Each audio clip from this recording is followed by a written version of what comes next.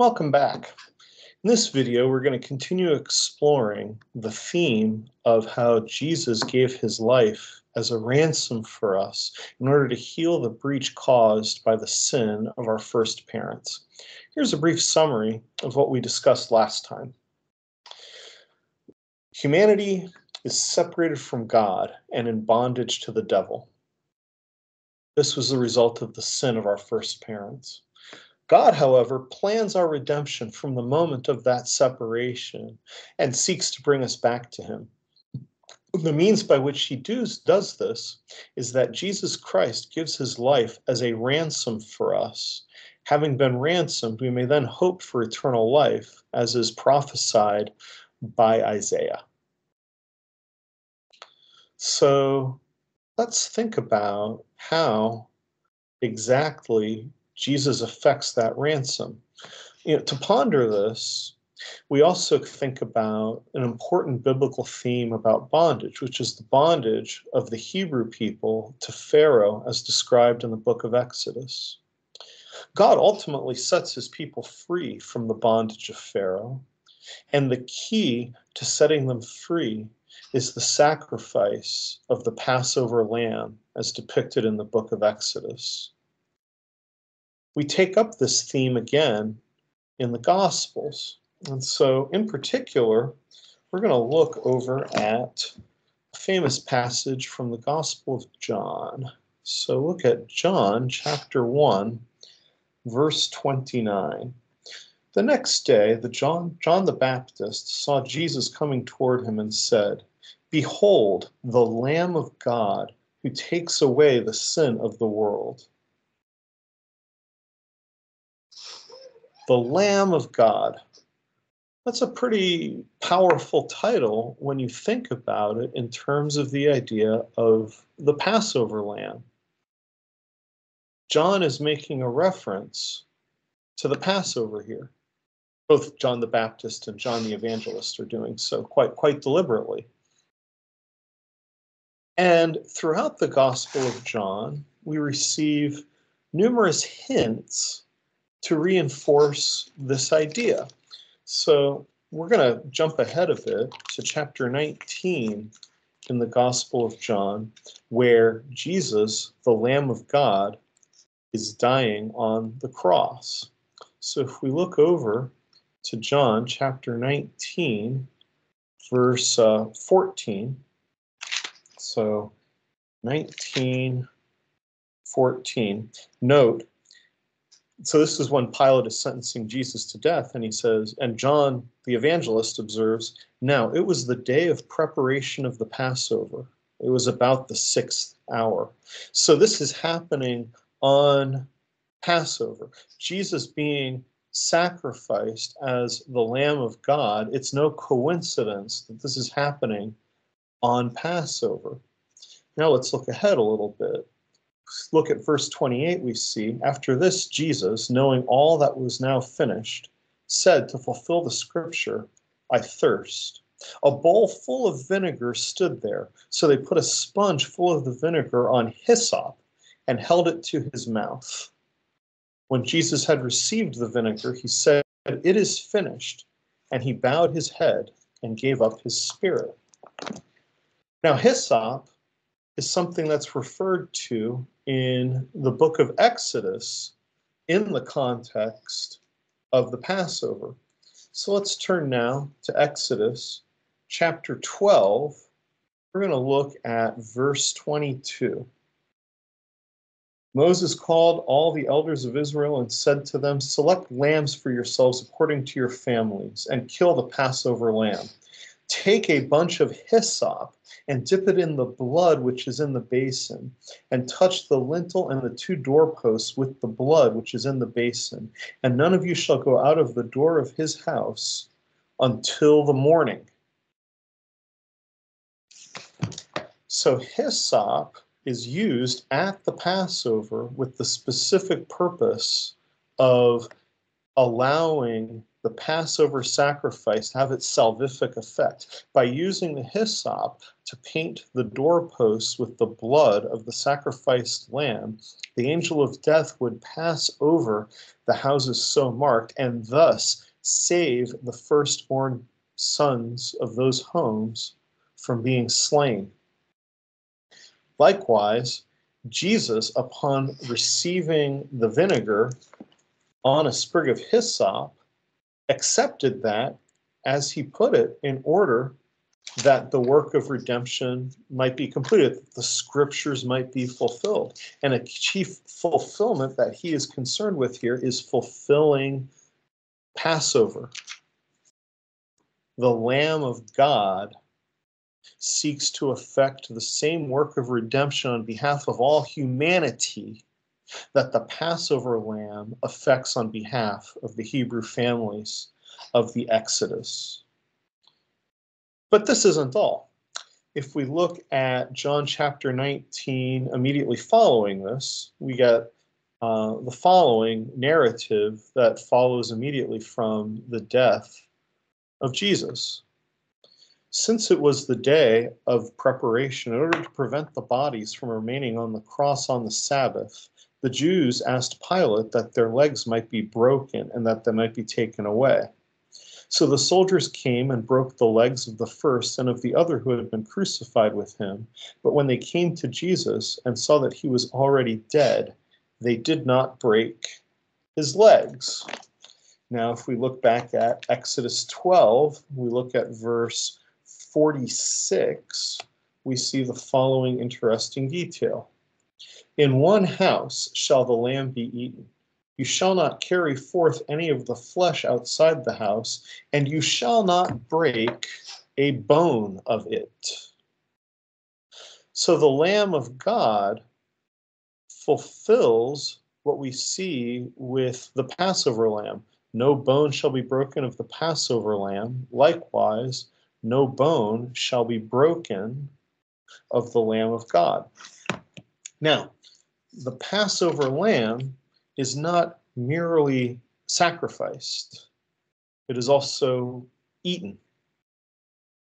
So if we go back a little bit in Exodus to 12, starting at verse 5, your lamb shall be without blemish, a male a year old. You shall take it from the sheep or from the goats, and you shall keep it until the 14th day of this month, when the whole assembly of the congregation of Israel shall kill their lambs in the evening.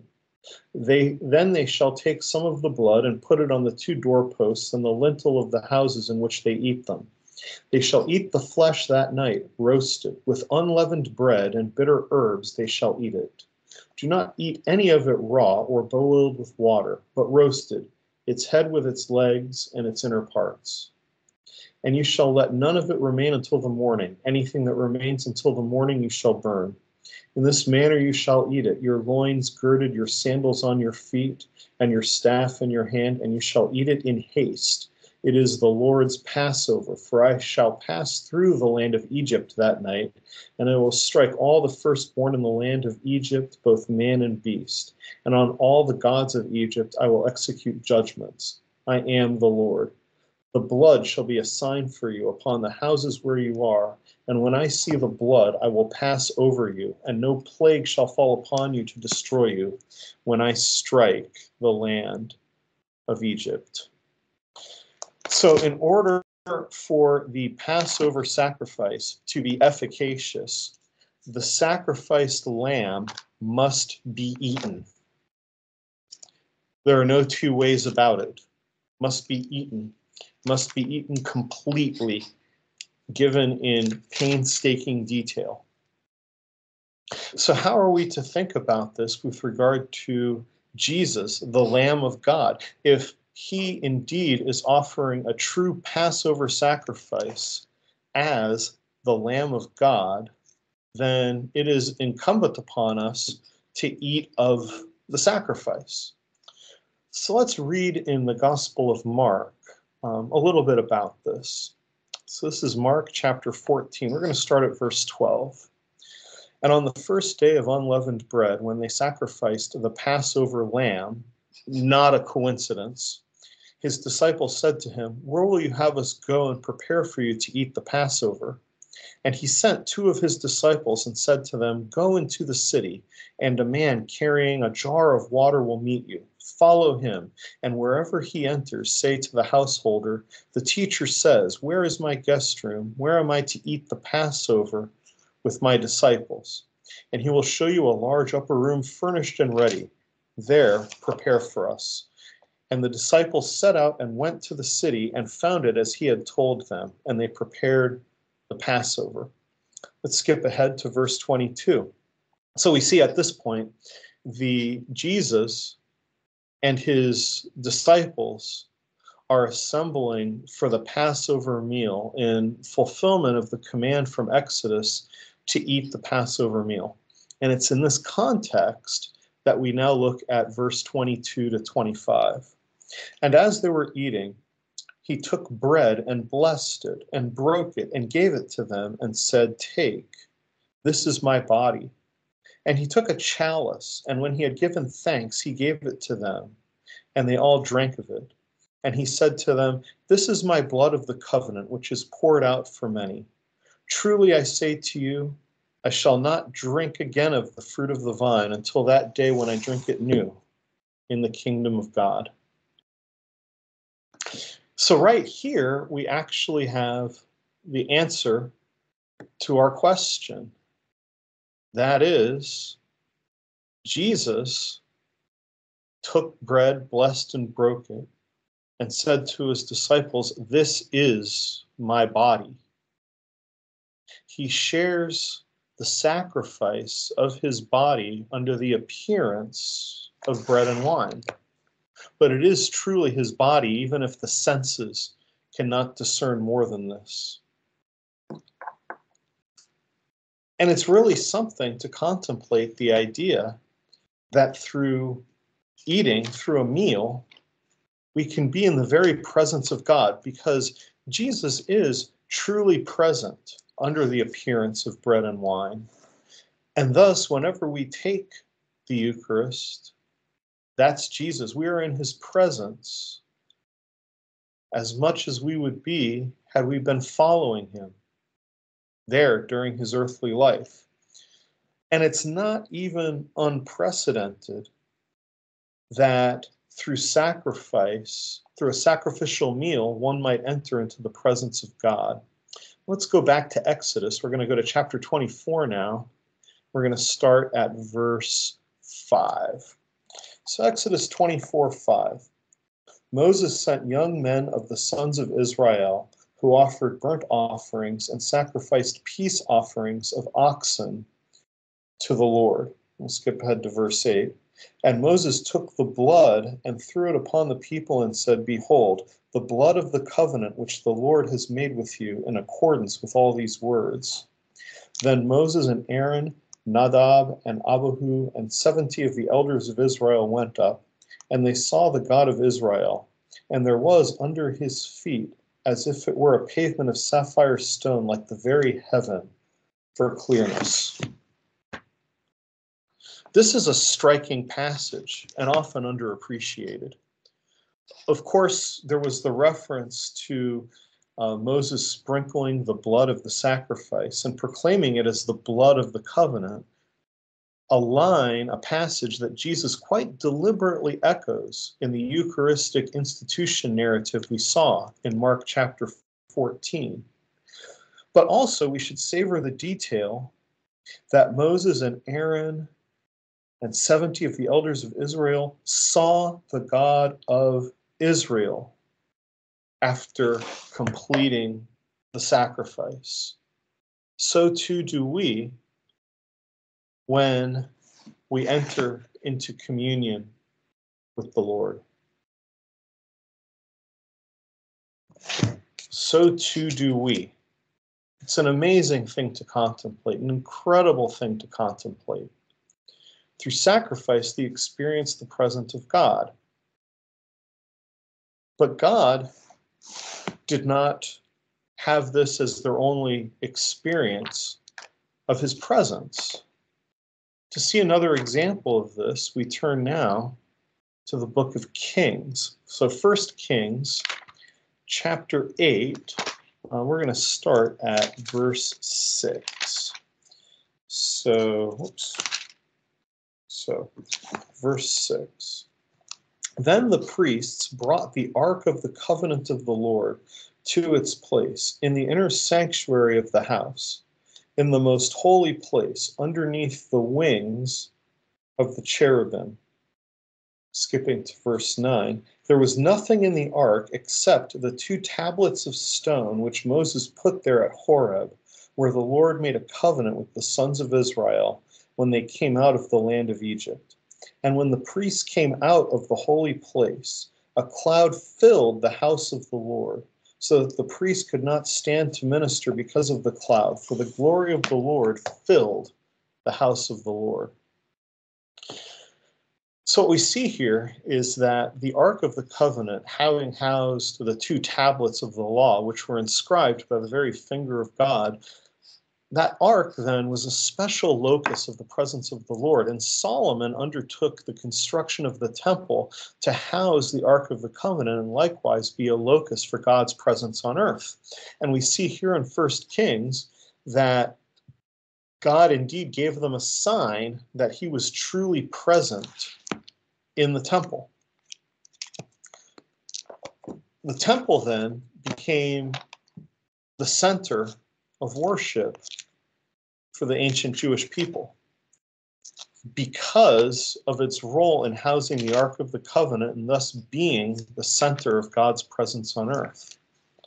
In light of that idea, we're going to go back to the Gospel of John. We're going to go to John chapter 2, starting at verse 13, and explore what the temple meant to Jesus. The Passover of the Jews was at hand, and Jesus went up to Jerusalem. Yet again, Passover. In the temple, he found those who were selling oxen and sheep and pigeons and the money changers at their business. And making a whip of cords, he drove them out all with the sheep and oxen out of the temple. And he poured out the coins of the money changers and overturned their tables. And he told those who sold the pigeons, "Take these things away. You shall not make my Father's house a house of trade." His disciples remembered that it was written, "Zeal for your house will consume me." The Jews then said to him, "What sign have you to show us for doing this?" Jesus answered them, "Destroy this temple, and in 3 days I will raise it up." The Jews then said, "It has taken 46 years to build this temple, and will you raise it up in 3 days?" But he spoke of the temple of his body. When, therefore, he was raised from the dead, his disciples remembered that he had said this, and they believed the scripture and the word which Jesus had spoken. So we see in this passage that Jesus fully intends to supersede the temple sacrifices. The temple sacrifices were going to cease. And from now on, the presence of the Lord would be made manifest to believers on earth in the presence of his holy body. So to summarize this section of the presentation, the Hebrew people were set free of bondage to Pharaoh through the Passover sacrifice. We, in turn, are set free from bondage to the devil, we, all of humanity, by the death of Jesus on the cross. This death of Jesus is a true Passover sacrifice, and this Passover sacrifice must be consumed. But now we need to think about how to make sense of this idea. We've seen hints of it in Mark's account of the institution narrative. "Take, eat, this is my body," he said at Passover. But there's more to see to gain a deeper understanding of what Jesus is calling us to in the Eucharist. And we'll explore that in the next video as we take an even deeper exploration of the Gospel of John and what the evangelist John has to share with us about the nature of the Eucharist, the bread of life. See you then.